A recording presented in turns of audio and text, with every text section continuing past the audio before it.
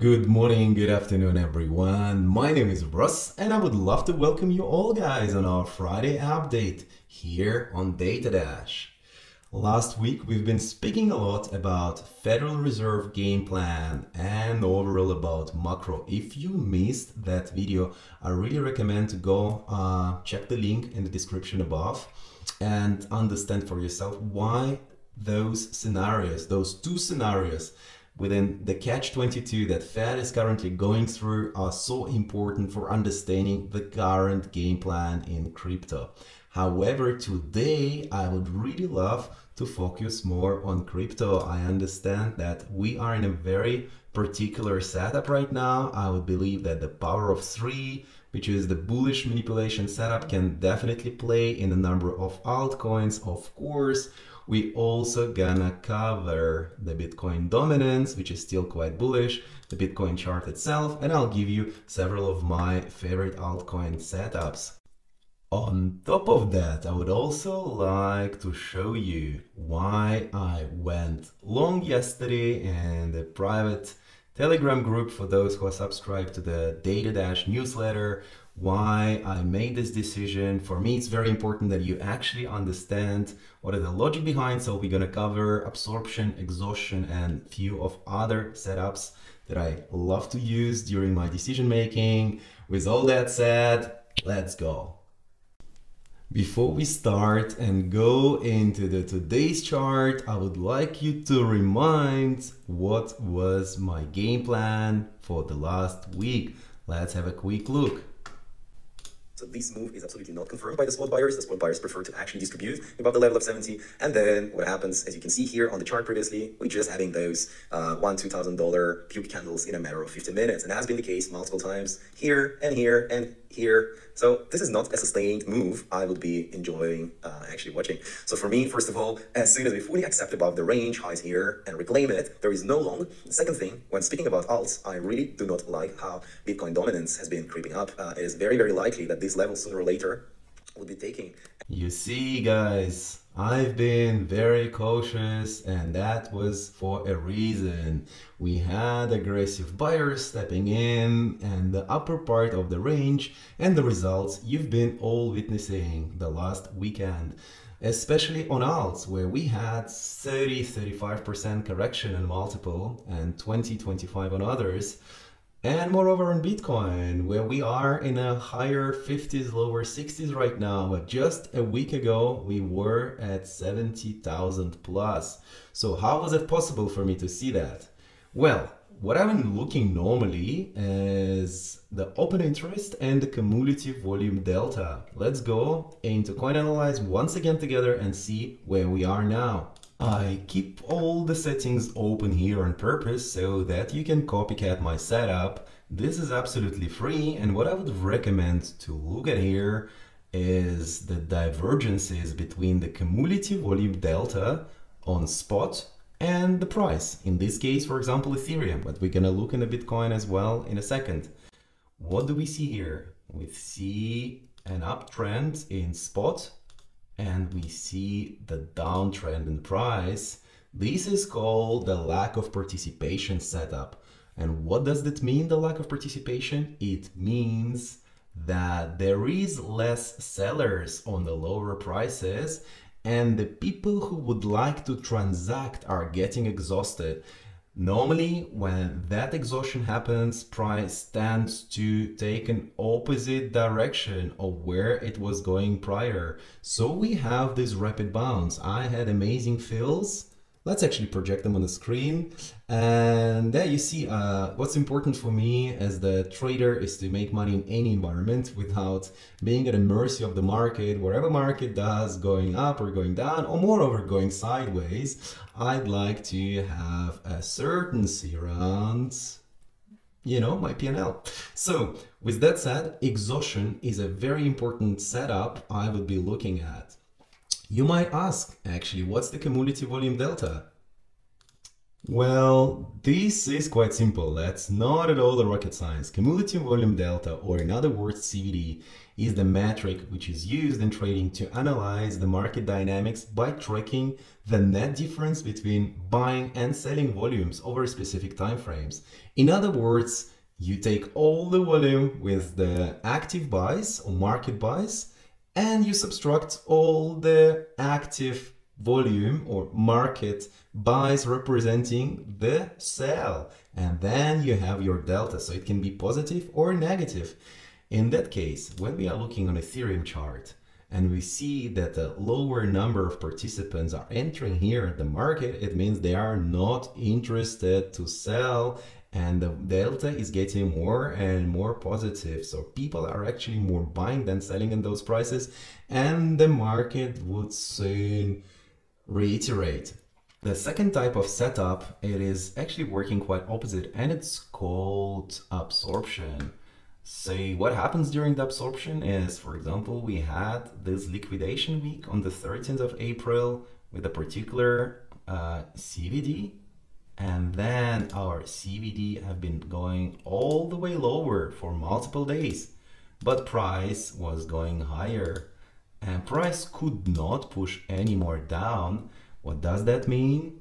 That means that the limit orders that are staying passively are actually absorbing all the aggressive market sells, and there are multiple participants on those levels between 2,800 and 3,000 on Ethereum that would digest all the spookiness of the market and all the emotional sell that happened due to geopolitical news and events. So when those things would settle down, the price would bounce up, and that is why I was looking for longs for the last several days while everyone was getting emotional. I have multiple friends calling me and saying the things can go much worse. I'm selling and you should too. And I was like, no way. What was that trade and where I would get actually interested to get involved, I covered in my short yesterday. Let's have a quick look. The March low. I'm seeing a very strong beat on Bitfinex and Bitcoin and multiple CVD commodity volume delta divergences. So if that beat is going to resolve to the upside, the shorts would be absolutely obliterated. And first stop 63, second stop 67. No need to get involved just yet. I would consider the swipe into the March low around New York open. And then your invalidation point is a couple % down. Your upside potential is 67,000. You see, I was patiently waiting for my trade to get filled.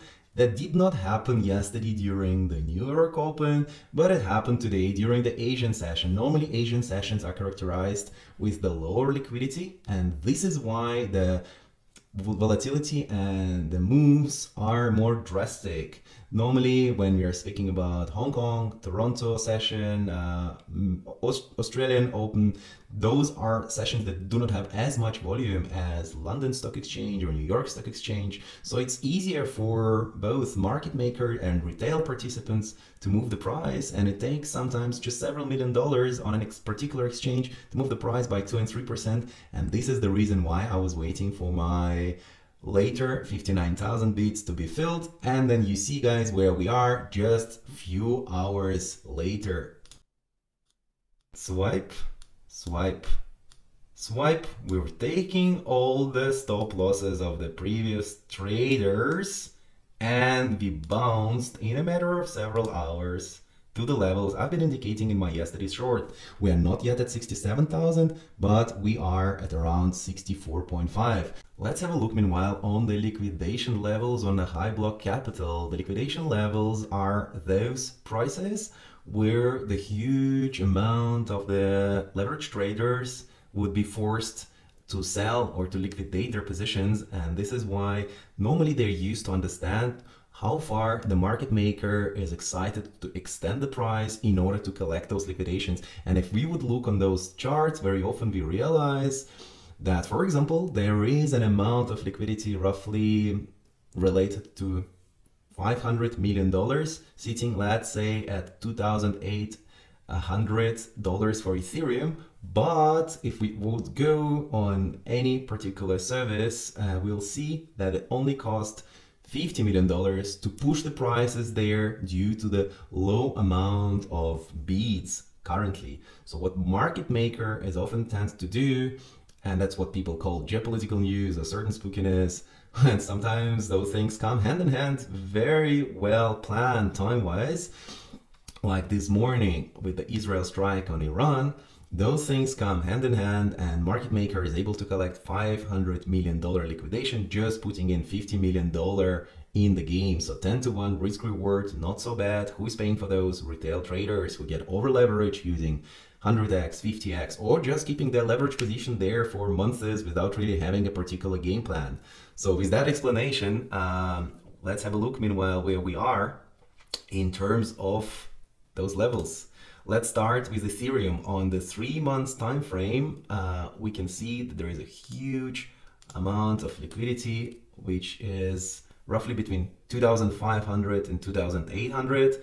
Does it mean that we're gonna swipe the previous week? I would say not certainly, because if you see the darker yellow, we already took the most of liquidity that was there present previously. Or if you are looking on the 7-day chart, we actually see that much more liquidation are sitting towards 3,400. For me, the resolution is rather towards upside, and soon on the Ethereum Bitcoin chart, on the yield chart, on the Euro USD chart, I'll show why.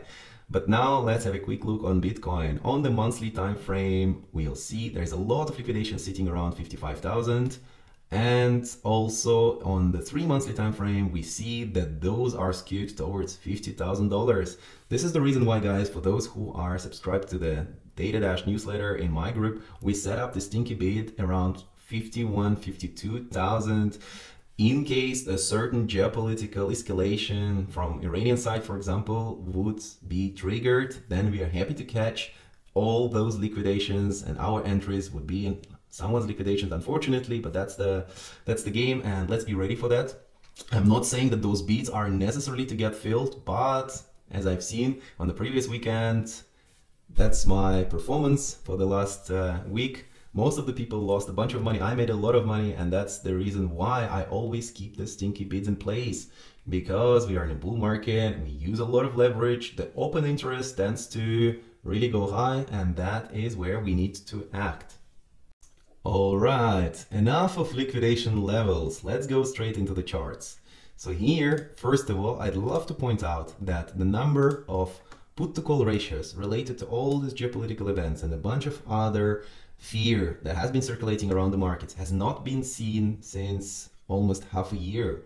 The VIX normally represents the ratio of put to call. So higher is the VIX, bigger number of puts, put option contracts, or anticipation that the market should go down. It means that people who buy put, the retail traders, are normally having them expiring worthless, and this is beneficial for the market maker who are selling those puts to the retail people. So with all this geopolitical news, there is an extra layer to that. When retail are loading up on puts, you normally expect the market to have a slight reversal. I'm not saying we're going up only from here. I'm saying that first of all, those puts have to expire worthless by the end of Friday. And this, in my opinion, gives a significant breather to the market.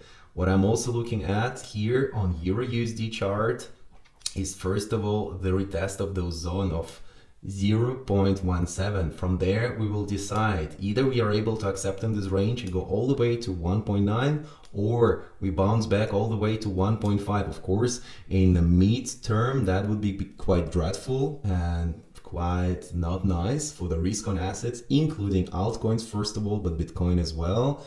However, we are still, in my opinion, up for a little 0.71% bounce. That, of course, would further on confirm this DXY correction that I've been mentioning in the stream yesterday.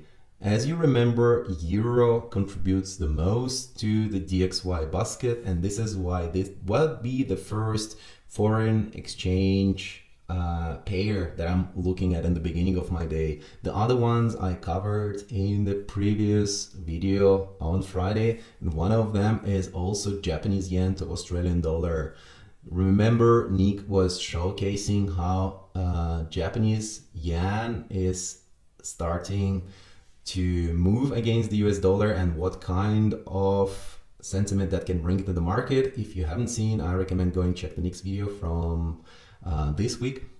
But coming back to our outlook for this week, I also have been looking at the yields, and this is potentially an opportunity for us to call that 5% zone as a resistance. This is quite yet unclear on a daily time frame if the yields are gonna bounce down. If they would, that for sure would give a breather to the stocks and thus also to Bitcoin. In my opinion, we might have a break of market structure here. We're starting to print the lower low, and if we bounce from here, then the trajectory would look somehow like that, because also psychologically this 5% on 2-year yield is something where a lot of trading and transaction would happen. When we look at 10-year yields, the situation is even more clear here. Yields, hopefully for us, for the crypto holders, are going to go down, right? One more thing I'm looking at here is this beautiful daily candle that we are printing on Aussie dollar versus Japanese yen. So yes, there was this certain fear in the market today related to the missile attack. However, as you can see, those deep has been bought impressively quick, and that means that the market is valuing the risk on attitude today, because Australian dollar is normally representing the risk on and Japanese yen is representing the risk of attitude. On the other hand side, Bitcoin dominance is still quite bullish, and if you remember guys, last Friday I said it is highly probable that we're gonna break the 55% range and go all the way towards 60s. That does not directly mean that altcoins are gonna dump further from here, especially if we have a nice Bitcoin rally into halving, which is about to happen slightly 20 hours from now on the 20th of April. With that said, Ethereum to Bitcoin relative strength chart is looking like it's getting more and more ready to attack this 4.8% resistance that so far we couldn't break through. I see we start printing more and more divergences. Does it mean we go straight ahead up from here? Not necessarily. We can come back to the range, my yellow line of 0046.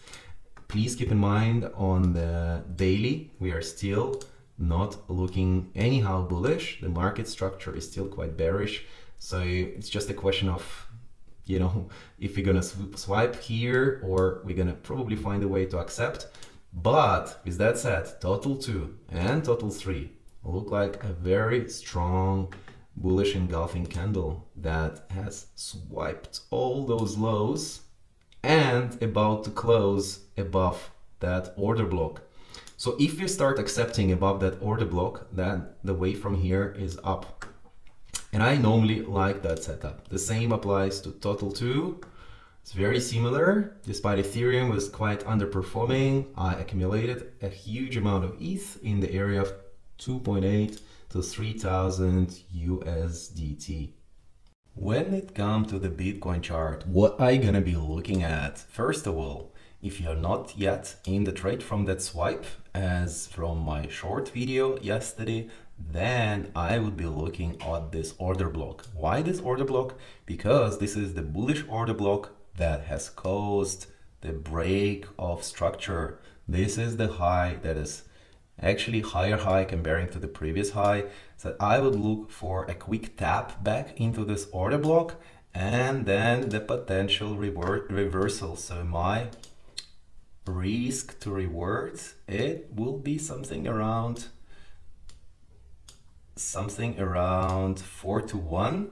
So I would like to beat 62.1 and expect that the price would not see a drop below 61, with the ability to tap into the previous resistance zone of 67 or 68,000. Why I am thinking that Bitcoin, despite this extended move, would actually go down? Well, because we have the volume candle here, or the candle with an abnormally high volume. That means that for someone, for you, for example, to go long, on the other side of the trade, there is a market maker, and the market maker was forced to open the short position. So of course it can just happen that we create here this demand anticipation and Bitcoin continues higher. But I would believe that during the New York Open today, market maker would potentially try to recap some of his short positions, to unload them, to close them at a break even. And when people will start taking the profits, market maker would actually load up the longs and Bitcoin would continue its move upwards. Taking into account the fact that we are having also the previous vector candle here, that was this bullish hammer, you might want to give yourself a tiny bit of a leeway and put your stop loss slightly down towards 60,000. It would still provide you a nice risk to reward ratio of 3, but it would not shake you out of the trade if that volume on the bullish candle has to be recovered as well. So coming back to the larger chart, what is important for me here, you can scale, in my opinion, anywhere between 60 and 63,000, expecting the move later into the weekend towards 67, 68. And this is also due to the bullish market structure that we are starting to form since our liquidation cascades and drops during last Saturday. What I really like here is an Ethereum chart, not despite ETH BTC has a particular strength, but purely from the market psychology dimension. And I'm eyeing here the PO3 setup, or in other words, power of 3. Power of 3 is characterized by 3 moves. First of all is an accumulation where a market maker is building up his position, but in order to make sure that the train is gonna leave empty, all the passengers of the train or retail traders have to be firstly kicked out. And this is what we call manipulation. When people are trading ranges, less sophisticated traders are clearly seeing that this is the sign of us losing the range. They are not familiar so much with multiple psychological tricks, such as, you all remember, for example, Wyckoff distribution pattern. What happens afterwards is the distribution, and this is the strong pump in order to clean the previous highs, because there is also a significant number of shorters after, imagine this long parabolic uptrends. I guess we went to the RSI into higher 80s. So obviously it is not is no-brainer that a lot of people actually started to short from here. So they are feeling very complacent and very relaxed in their shorts. And this is why I anticipating that move, that where we can swipe 40,000 US dollars per Ethereum and push the price much higher from here. For me, this move from the current values can be as much as of 35 to 40%. What's particularly good in my opinion about other alts is, for example, looking at the chart of Aave, you see that this manipulation order block is separated much further from our accumulation range. And if you onboard right risk management and the right trader mindset, being quite strict about your point of invalidation and not pursuing the losing trade, then your risk to reward ratio is going to be even higher than with Ethereum. Why so? Because it is just enough for you for the daily hammer candle of today to get invalidated. In my opinion, you don't even need to wait for accepting into that long liquidation cascade, because those are drastic events where price time opportunity is completely out of scope. You don't need to wait for those in order for your stop loss to get hit. Simply say, I think that today's hammer vector candle based on the Euro USD bounce, based on the VIX recovery to the downside, based on the DXY weakness, based on other things that we covered today, including the fact that S&P 500 and Nasdaq have been continuously oversold for the last 5 days. Once again, I'm not a big fan of the world oversold. If you're getting the geopolitical events triggered, things can stay in the lower daily RSIs for days and weeks. But as soon as Israel is gonna celebrate a Passover, I don't think that they would let their citizens basically miss one of the most important Israeli holidays. I believe that this weekend towards Monday, when the Passover is going to happen, and then Tuesday, which is the Tesla earnings, important day for the markets, we might have several days of actually more peaceful scenario, depending of course how Iran would respond. And in my opinion, you would be able to open, at least that's what I'm doing, several altcoin trades targeting the previous highs. Your risk to reward ratio here is very good in my opinion. Also, please don't just market buy all in here. Get yourself a couple of entries through the day when you can scale a little bit lower if given. You remember my Bitcoin plans, of course alts are gonna get retraced as well if Bitcoin is going down to 64 or 63,000 from here. Keep that in mind. There's no need, you know, to feel all your position in one market buy. I keep repeating this all the time. I use particularly for those the teal street, which allows me to scale automatically through multiple positions. You can do it also manually. You can have 3-4 trades, limit buys per day. For those, you obviously don't need to overcomplicate things. And once we lose this daily, you are able to enter. Guys, please don't ask me, can I do that on other altcoins? Yes, you can. You can do the same on Filecoin. You can see how this daily candle is printing strong hammer. You can do that on Ethereum if you are a little bit more cautious and you'd like to play higher market cap plays. You can also do those on the smaller coins. In our group, we entered the trade on Hook, but once again, you do you. The structure is the same on all the alts. It really doesn't matter. Just stick to your high conviction plays, and that's my recommendation. What is also super important to keep in mind, in the first several years of your trading journey, please do not trade with your entire capital until you fully can be confident that wherever the market does, your win rate, your trade, your risk to reward is allowing you to beat the market in any conditions. Until this is done, I fully recommend to trade with the smallest part of your portfolio ever, if not paper trades. I know for some people it will not be possible because they like to sense the real volatility and real dollars behind the trades. Nevertheless, what I really recommend to do is to use the power of compounding. What Albert Einstein called the eighth miracle of the world really does work when you do not have to pay the tax of any trade you do. So the sponsor of today's video is iTrust Capital, that allows you to open an IRA account and to move your existing IRA into iTrust, roll over your 401k or anything else to take tax advantage. And with this account, you can buy and sell crypto, you can trade, you can acquire gold and silver 24/7, no monthly fees, very, very low arbitrage and costs. And on top of that, they're giving $100 for all the new signups. With all that said, guys, I recommend you all to exercise caution. Do not overtrade, especially until you're very confident. And I'd love to see you all in the upcoming week. Be safe.